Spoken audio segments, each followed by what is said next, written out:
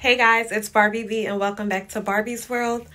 Today, this video is going to be on this hair that I currently have in. And if you want to see where I got it from, how much it costs, keep watching this video. It's a whole lot of money in this motherfucker. It's a whole lot of... Welcome back to all my subscribers, old and new. Thank you so much for clicking on this link and watching this video. Yes, I'm holding the camera. That's because it's going to be a quick little video on this hair that I have in, and at the end I'm going to actually insert some clips on when I installed it.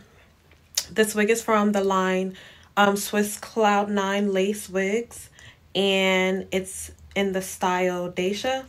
I got the color Money Piece Caramel. It comes with basically kind of a free part.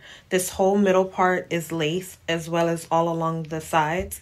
The texture of this hair is a kinky straight.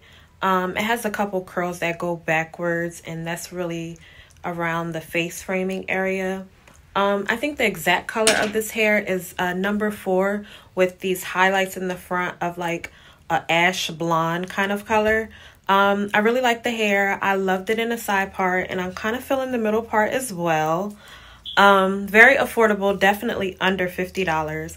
Probably put how much it costs right here, as well as I'll leave the link at the end of this video, and I'll insert clips of me installing the wig, different styles that I wore it, and yeah, I really like it. It's definitely very full. Again, it's that kinky straight texture, and yeah, I've had it in for approximately 2.5 weeks now, and I love it. Gonna be getting rid of it soon, but yeah, it definitely was a look, definitely was a vibe, and tell me what you think. Okay, so this is the wig fresh out of the pack. As you can see, it does have that kinky straight texture, very full. This is what I use to tint the lace. I just kind of sprayed it on there. Right here, I'm kind of checking to see if it's dark enough, and yeah. I actually apologize for the camera being turned the way it is, because I filmed these videos when I think I made a TikTok. So yeah, that's my favorite glue that I like to use. Not a lot, just a little bit. Then I like to seal it with that spray, and then I just go in with the blow dryer, and the blow dryer is what really seals the deal. You don't really need glue. Like, you can use any free spray, and the blow dryer will have it on there super tight. Really on there tight. As you can tell, I did not use a lot of glue.